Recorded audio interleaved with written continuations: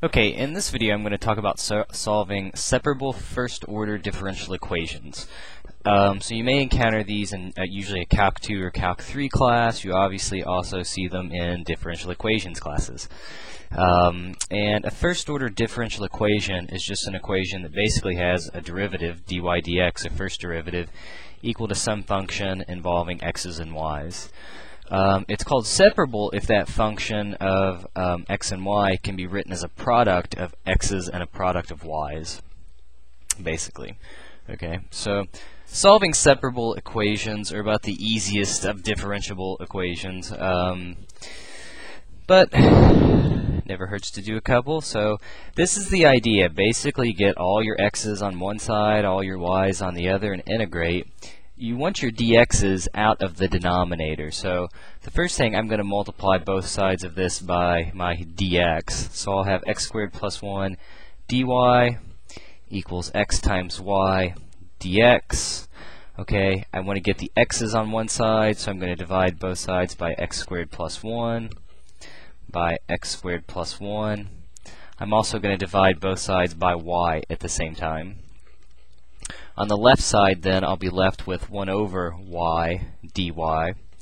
And then on the right side, I'm left with x over x squared plus 1 dx.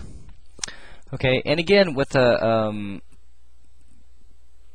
differential equation, all you're basically trying to do is find out a solution to that equation, which is going to be a function,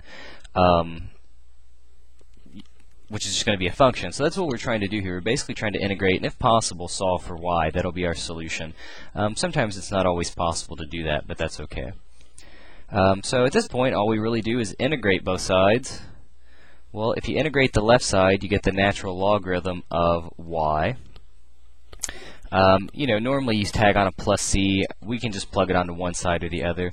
To integrate the right side, I would have to do a U-Substitution. I would let u equal x squared plus 1. Du would be 2x dx. So then I would get 1/2 du equals x dx. So then when I go to integrate, it says really I'm going to be integrating, well, x dx is replaced by the 1/2 du, and then I'm just going to have 1 over u left over. So when I integrate both sides, again on the left I already have the natural logarithm of y. I'm done with that.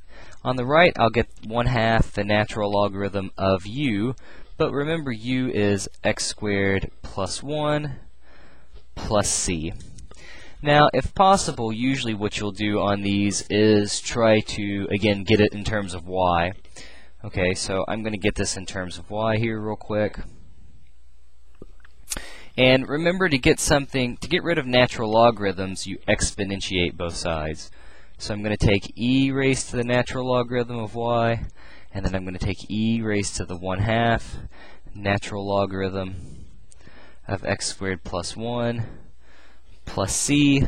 So we'll be left with absolute value of y equals, remember the other trick too, you can bring coefficients up as exponents on logarithms.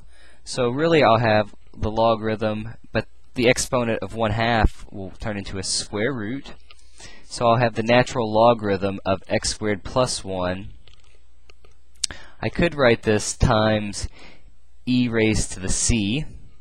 Okay, so I could have written it as e to the part times the e to the c, right? I could have written this as e to the 1/2 the natural logarithm of x squared plus 1 times e to the c, because with like bases I add the exponents and I would get this back. So on the first term, when it all cancels, I'm left with the 1/2 of the natural logarithm. But again, the 1/2 is going up as an exponent, which is a square root. There's my e to the c still left over. A lot of times, I don't know, books will always replace this. They'll say let e equal a to the c, so that your final answer is some number a times the natural logarithm of the square root of x squared plus 1, absolute value of y, where a equals e to the c. Alright, and that would be your solution in this case.